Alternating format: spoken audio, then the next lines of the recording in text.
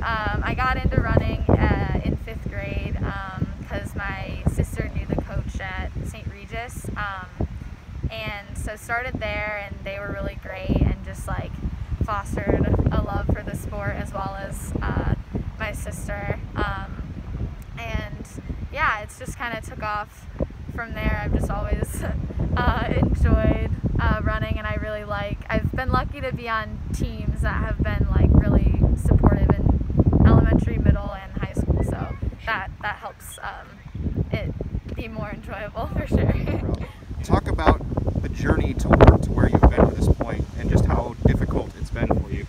Yeah, it's I started freshman year.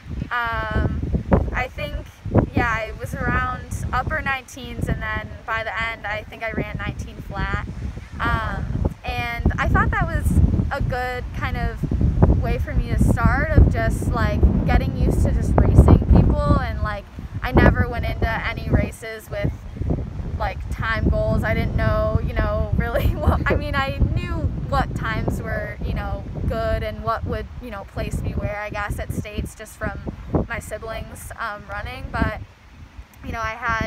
I just kind of wanted to go out and run with my teammates, which I think really helped like teach me how to run a 5K well. I had a really good senior teammate, Katie Beckman, who I ran with for most of the races freshman year, so that helped. And then going into that track season freshman year, I thought I made a pretty big jump from cross because I qualified for states. Yep. And that was really exciting, and then kind of from there, just each season wanted to build like little by little.